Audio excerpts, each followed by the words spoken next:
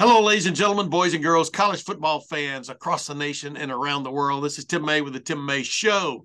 Used to be the Tim May Podcast, but on3.com, in all of its infinite wisdom, has changed the names of all these things to show. So this is the big show on3.com. And I'm pleased to welcome in a co-pilot for this week, a fellow I've been wanting to get on for a while, and we won't get into the background on that. He had a little bit of a personal tragedy involved in the middle of the football season this past fall. But Stephen Carpenter, welcome to the Tim May Podcast.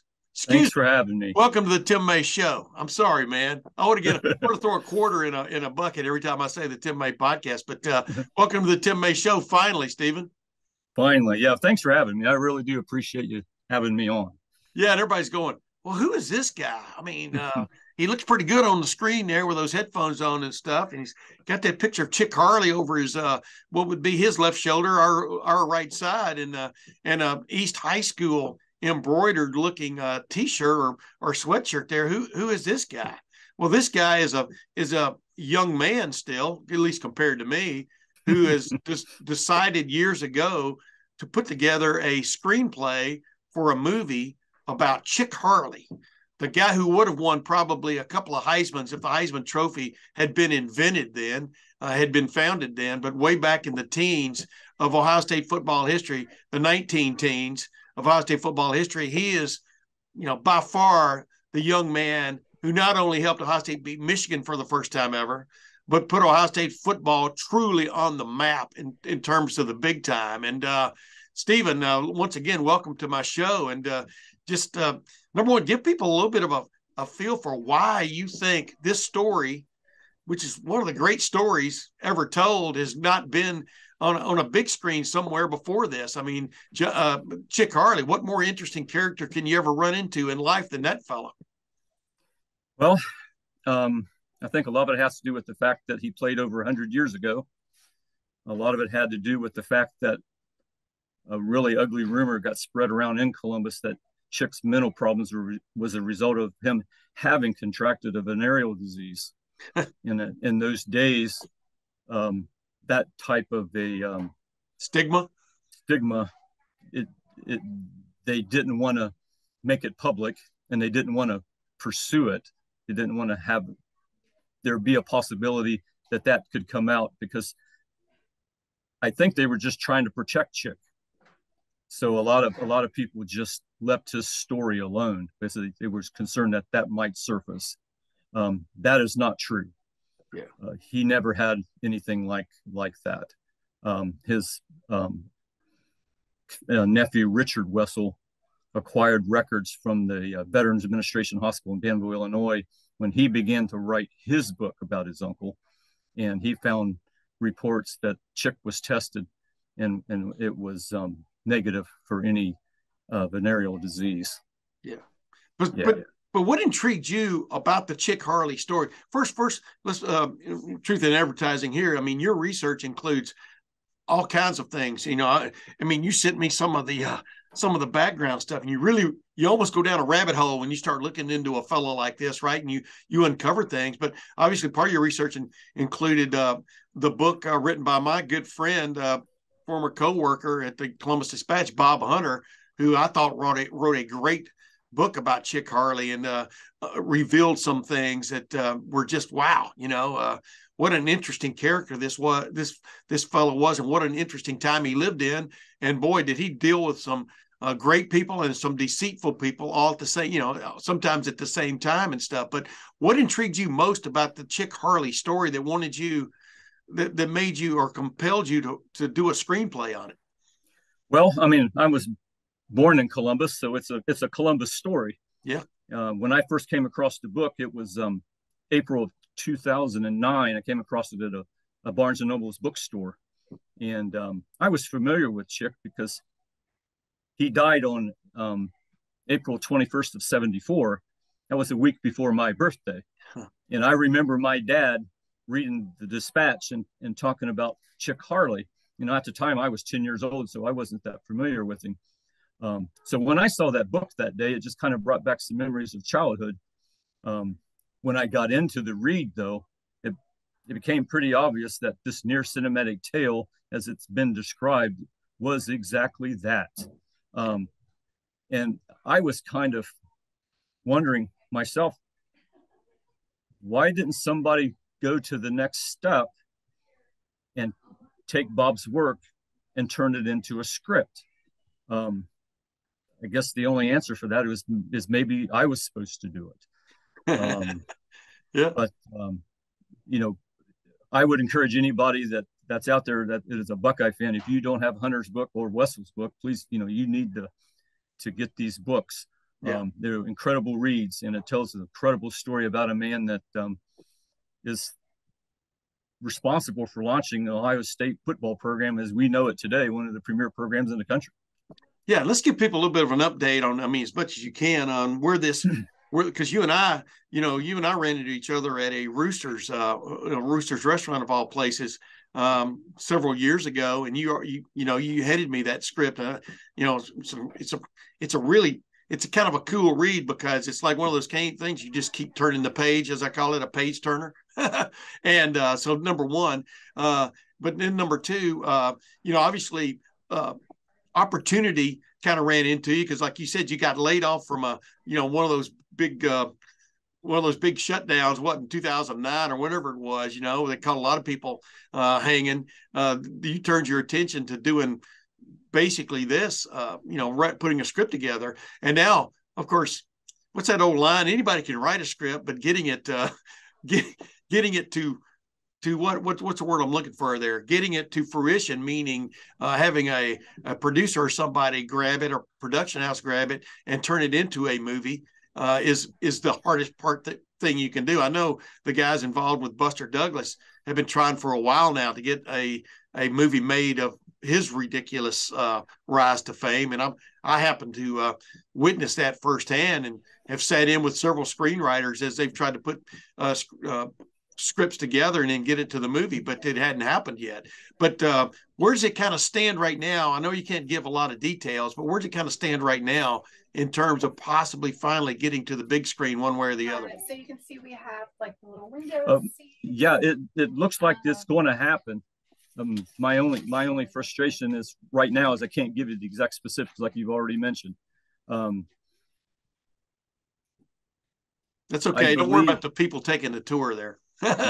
Yeah, I believe that that Mike is hopeful that we can get this thing shot and in the can and release sometime in 24, which would be a really advantageous time because of the fact that the Big Ten is expanding the conference. Yeah. So you can use that Big Ten expansion as a platform to promote the film.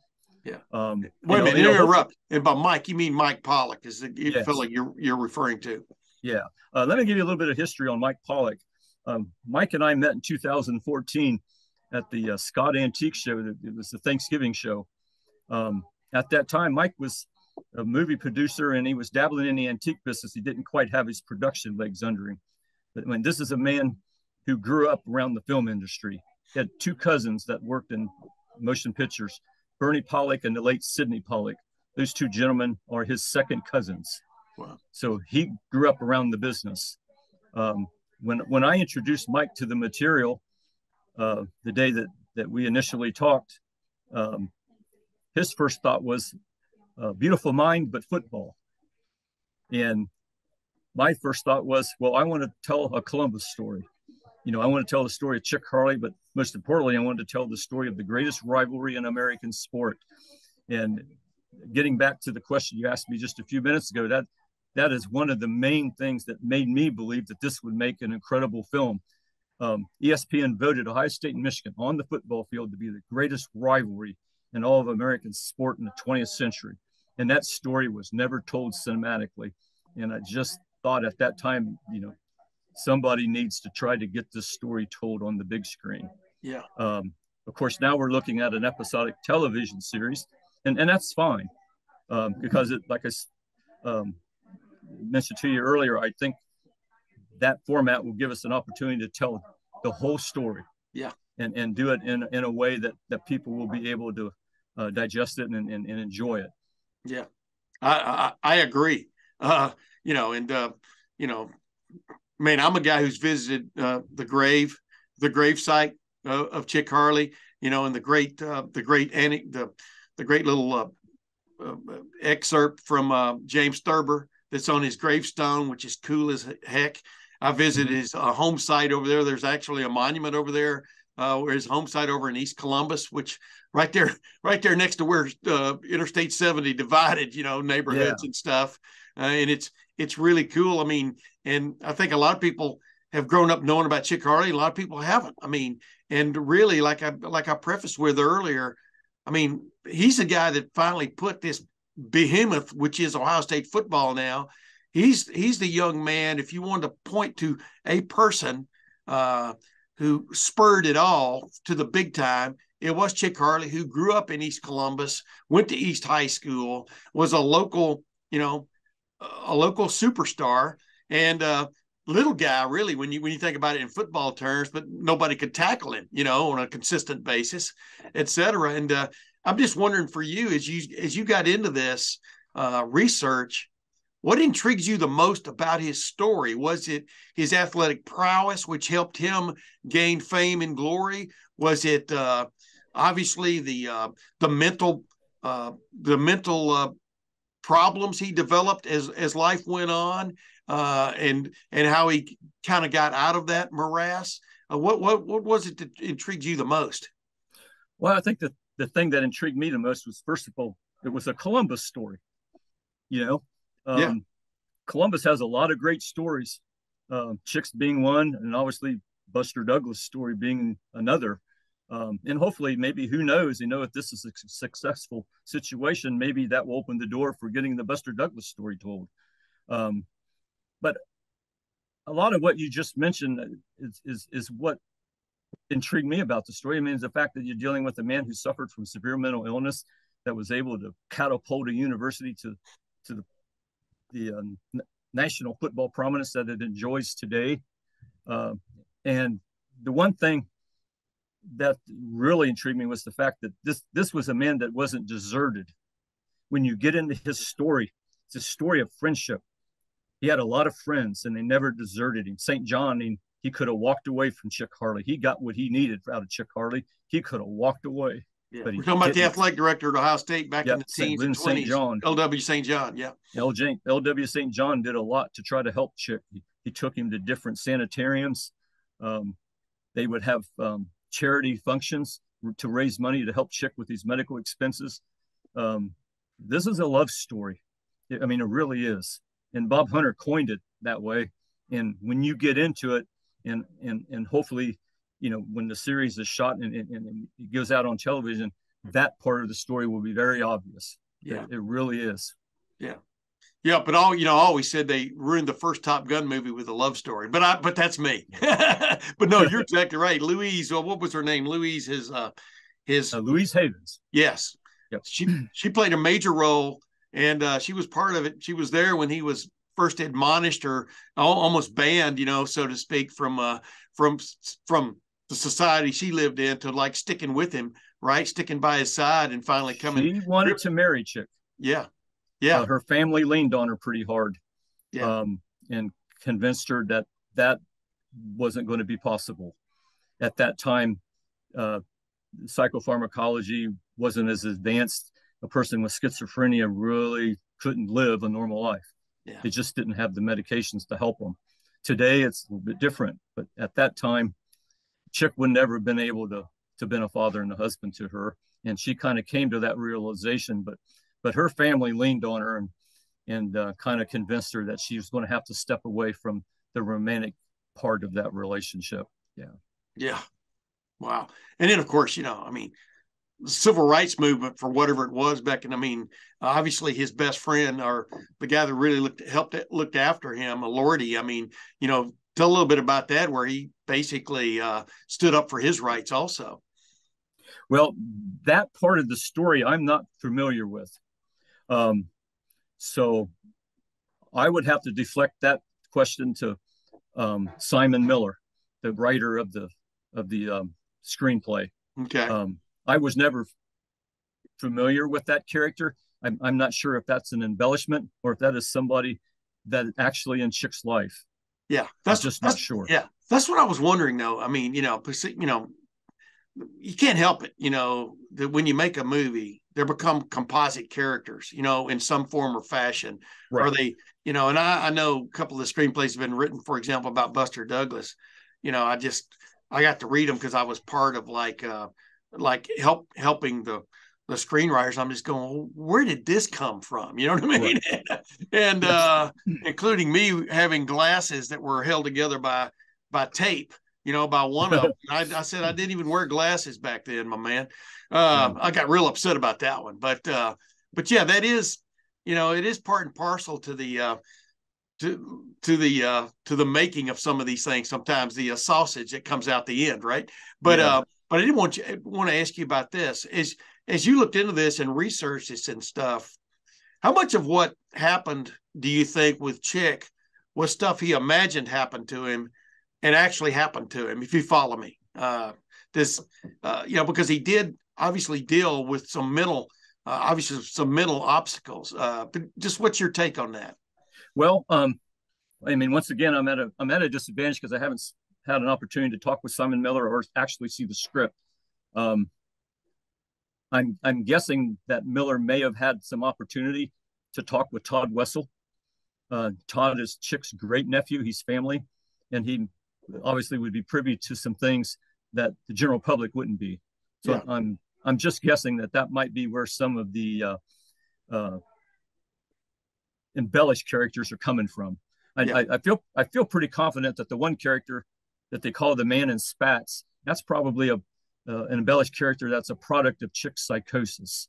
They did that very effectively in a film called The Beautiful Mind. Yes. So I'm guessing that's what the screenwriter had in his mind when he invented this character. When Mike Pollock and I talked, like I said, back in 2014, he had a vision, and that is A Beautiful Mind but football. And my vision was I wanted to tell the story of Chic Harley and the greatest rivalry in American sport. And uniquely, he hires a screenwriter that's from Chicago. So I'm just guessing, but I think Simon Miller had a vision. He wanted to tell the Chicago side of the story. Yeah. So uniquely, what we have is this opportunity to tell a story that's going to blend all three visions. And based on the fact that we're doing an episodic television series, you have enough room to do all that. So I'm excited. I think it's going to be a really top-notch project. Yeah. No matter how it's told. I mean, obviously there was the whole deal with the Chicago Staleys, which turned into the Chicago Bears, and how George Halas is sort of like the villain to a certain extent in this screenplay. It appears, the quote unquote former owner, founder, but he wasn't really the founder of the Chicago Bears. It's just fascinating how Chic was sort of used by the system in many respects, but the way L.W. St. John never abandoned him, because obviously L.W. St. John and the powers that be at Ohio State used the fame and glory that Chic and his teammates helped develop in the late 19 teens to build the house that Harley built, yep. Ohio Stadium, and take Ohio State to that next level, that rarefied air, which few national programs have ever gotten to. And they had the foresight to know that this was a big thing coming down the pike. And the bottom line was Chic Harley, more than anyone else, probably helped get them to that point. And let me ask you, as you research this, and for example, reading Bob's book and Wessel's book, how would you describe, if you had to describe Chic Harley in a nutshell about what he was all about? And at one point he seems, and in one essence, he seems sort of bashful, stand back. On the other hand, he seems quite strident and would step forward to a certain extent to assert himself or his rights, etc. How would you describe him? I would probably call Chic Harley an athletic savant. Really? To be quite honest. Explain yourself. Well, I mean, this is a guy that could run a 10 flat 100. He could punt a ball, he could kick a ball, he could drop kick it. in those days, the ball's more spherical shaped like a basketball. Yeah. Hey, there's this famous picture of him holding a football up against his head like a quarterback. Yep. The football looks almost as big as his head. You know what I mean? Exactly. And, you're exactly right. Now go ahead. Well, he had big hands. Yeah. So that allowed him to be able to do that. And back in October, I met another fella who had big hands. His name was Rex Kern. Yeah. And Rex said, having big hands in the game of football is an advantage because you can do things that, a fellow with smaller hands just simply can't do. And that was the case for Chic. He was somebody that he didn't care for school. He had 48 credit hours at Ohio State. He never graduated. For him, learning was a chore. And I think a lot of that might have had to do with the fact that he probably suffered from a learning disability. I think he had attention deficit disorder, and that was probably a product of the up and coming schizophrenia that eventually overtook him. But he had this incredible athletic ability. You talk about a guy who was 5'8". I mean, they listed him, the heaviest I've seen him listed is 165 pounds. Yeah. I honestly don't think he was even that heavy. But here's a guy that could run a 10 flat 100. And back in those days, they were few and far between. Yeah. There just wasn't a lot of guys that were that fast. And when you read about his running style, Chic would get the ball and he would delay. He would just hold. He would just kind of shuffle his feet and just kind of wait and wait and wait. And then he'd get the defense out in front of him, and he'd get it in his mind where to go. And he saw things, I guess, like a Joe Montana kind of a mind, where he could see things in the defense, and he knew where he had to go to break open a run. Yeah. I hope that we can capture that kind of thing in the upcoming television series, where yeah. he's able to, kind of look at the defense and see the holes and just break loose. But he had a third gear, he had that ability to turn it on and get out on the corner and get past the corner. Ferris Campbell, I think, is a guy, when I think it had Harley speed, especially that run he had against Michigan back in 2018. We got around the corner and that was all she wrote. Harley was like that. He was kind of a cross between Campbell and Braxton Miller. I mean, this is a guy that Pete Stinscombe used to say, trying to catch Harley was like trying to catch a cat. Yeah. Yeah. And that's what's fun about it, is hopefully we can recreate that mystique and that ability. Yeah. And you hope when this comes out, there is a lot of football in it if they can recreate it, but then number two, man, you just wish, why weren't video cameras and cell phones with cameras invented way back when? Because there's very little, if any, film of him doing his thing, and it's scratchy at best. And boy, you just been Ohio field, some of the photos that, you can find, but they're still pretty rare, aren't they? I mean, I know you found a lot of photos, et cetera, in this research, right? Which ones kind of stick out for you? Oh, I mean, I managed to acquire a few of them. I've got Chic's 1913 East High School football picture. There's a story to that. Based on our time limits, I won't get into it. No, go ahead. I mean, yeah. Well, it was in Paris. It was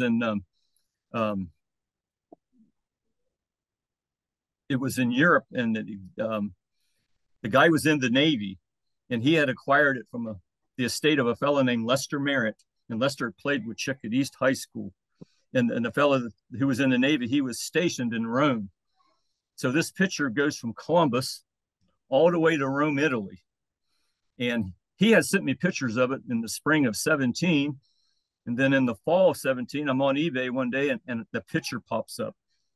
So I emailed him and I asked him about the situation. He said, well, his wife was pregnant with twins and they were wanting to retire in Italy.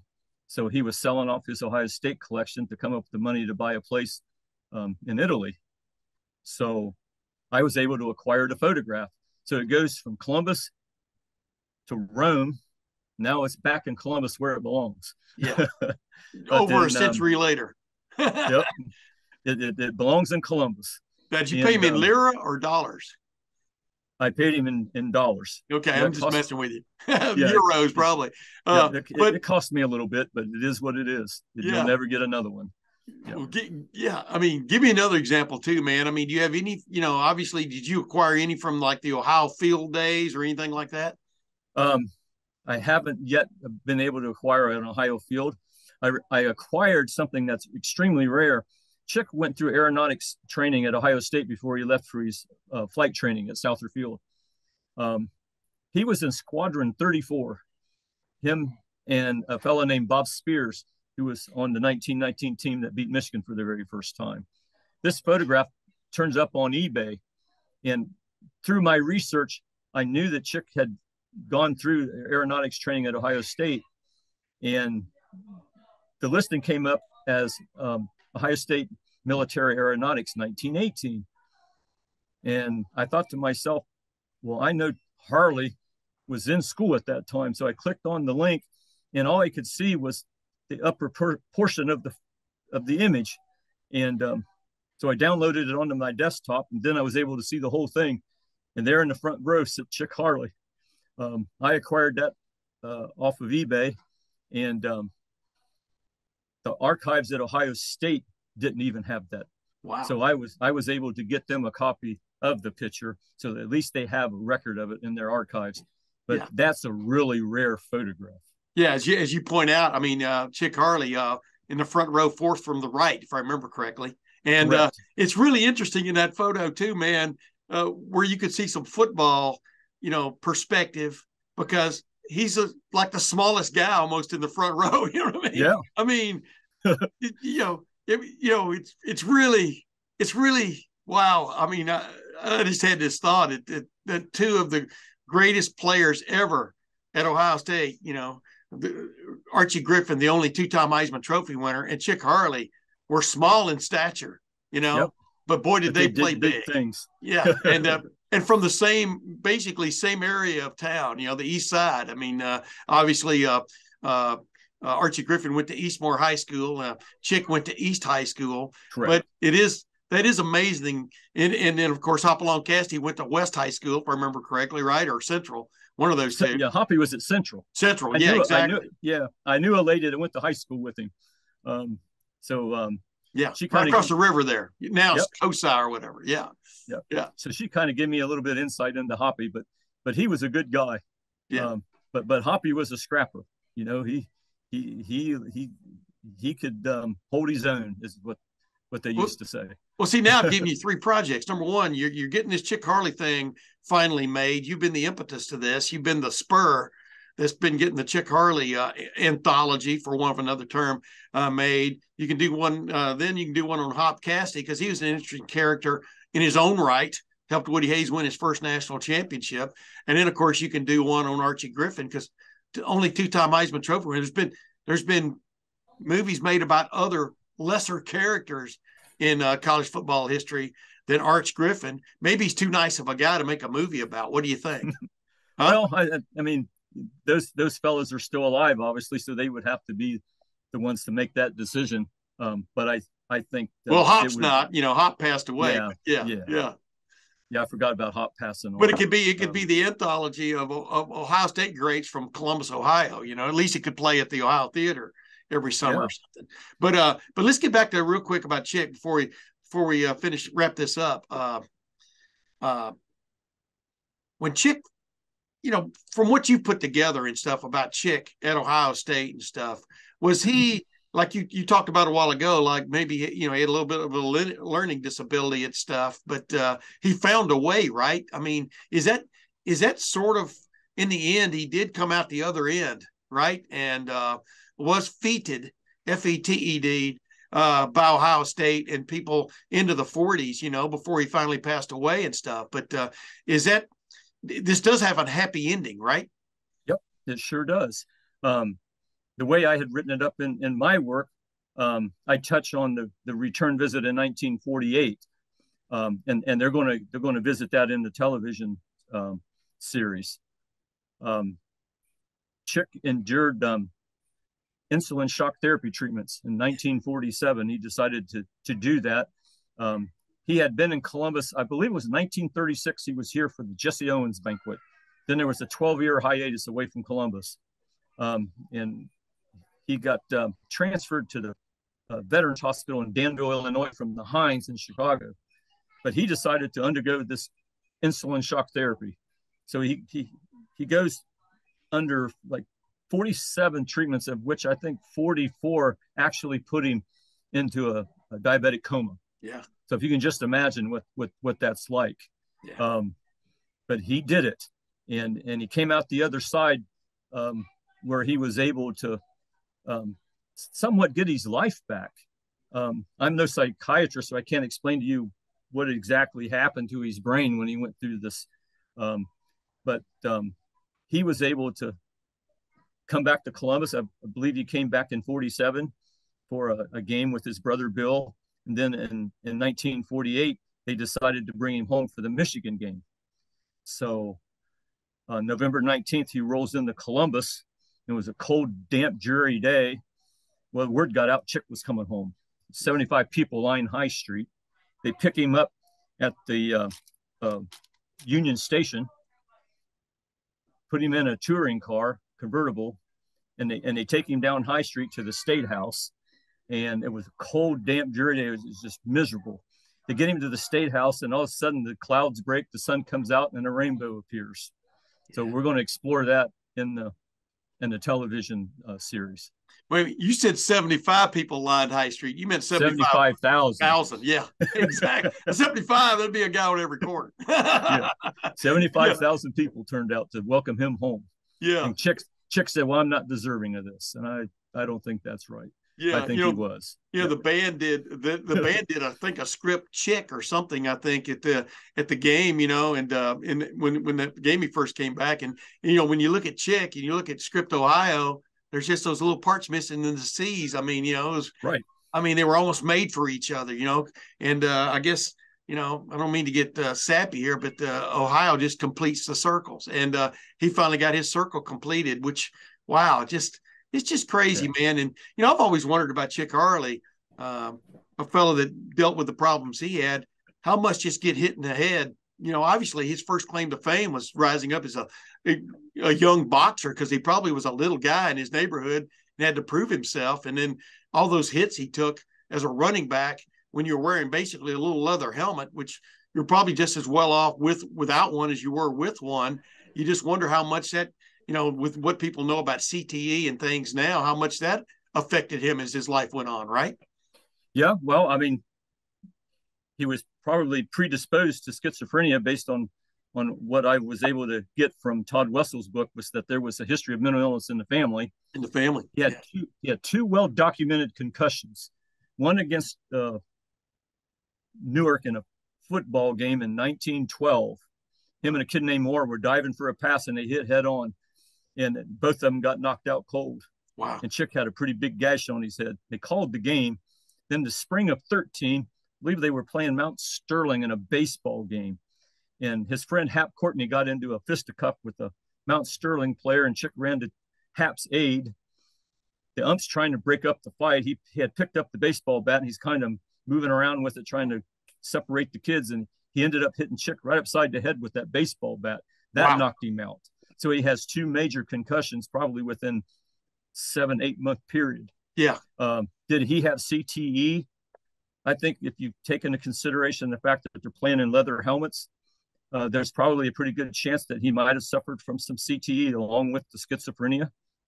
I would say that that's a very strong possibility. Yeah. Yeah. Hey, last thing, is it amazing to you as you look back on it? Because you're a Columbus fan, as well as an Ohio State fan. And, but is it amazing to you, and we've talked about this earlier, but what his impact was? I mean, this diminutive fellow with great athletic ability rises up from a neighborhood in East Columbus, and there's that huge building like we talked about over there a while ago. Does it kind of give you goosebumps a little bit just to think about, what the impact one person can have, in this world? It surely does. I work for the university. I walk past the house that Harley built every day that I go to work. you know, and there's times late at night, it, you know, it touches you. It really does. Yeah. Just stand in that rotunda. Yeah. It's pretty amazing. Yes. So, unbelievable. Well, hey, let's end it there, man. Stephen Carpenter, finally we got together, man, and I hope this thing goes to fruition. And that's my favorite word, evidently, for today, fruition. But I hope this thing goes to fruition, because I think it could be a very compelling series to watch. And like you said, I'm glad it's going to be a series and not a minute 39-second movie or 1 hour 39-minute movie. You know what I mean? Shoehorned into a box. I think it's because there are a lot of layers to Chic Harley, not just to Chic Harley, but his impact on life and things that flowed after him. And you know, from heck, his participation or trying to participate in World War I, you know, to everything else that went on as an aviator. So Stephen Carpenter, welcome. Thank you very much for joining me on the Tim May Show, my man. And thank you, Tim. I just wanted to leave you with this: yay Chick, yay Ohio. There you go, ladies and gentlemen. Script Chick. I mean, I like that. They want to do that every now and then just for the fun of it, because his name's finally up there, you know, on the front edge of the of CDEC. So wow. But anyway, ladies and gentlemen, that's Stephen Carpenter. My name's Tim May. This has been the Tim May Show. And until next week, we'll see you then. Take care, Tim. Bye-bye.